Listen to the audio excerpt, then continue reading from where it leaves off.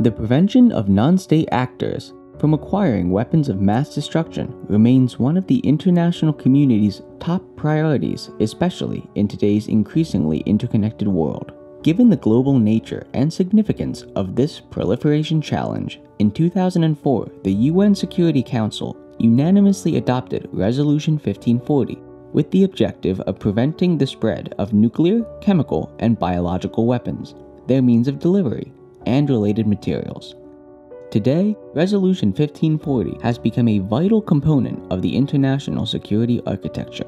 It fills important gaps in the coverage of other instruments and by requiring UN member states to implement robust domestic controls. Written in the context of the currently deteriorating international security environment, the Secretary-General's Agenda for Disarmament calls for stronger cooperation, new approaches, and a better understanding of the importance of keeping old and new weapons technologies under stringent control.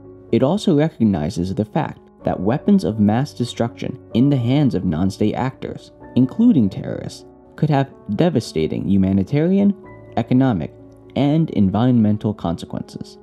The acquisition and use of chemical, biological, radiological, and nuclear weapons by non-state actors poses one of the most serious threats to international peace and security. The UN Office for Disarmament Affairs works to increase knowledge in audiences around the globe, promoting progress in peace, disarmament, and non-proliferation issues.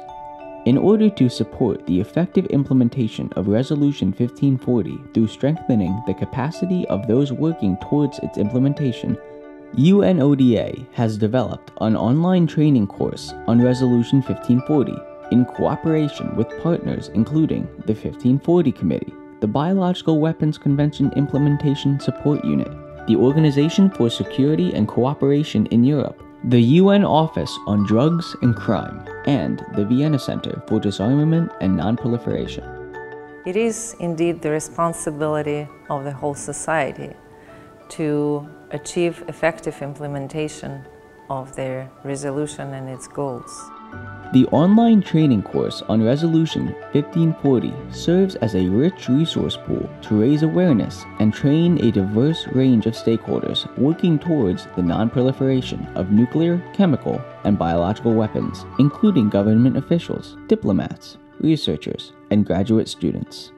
The purpose of this online training course is to increase awareness and promote a better understanding of the objectives, obligations, and key provisions of Resolution 1540 as a crucial component of the global security architecture.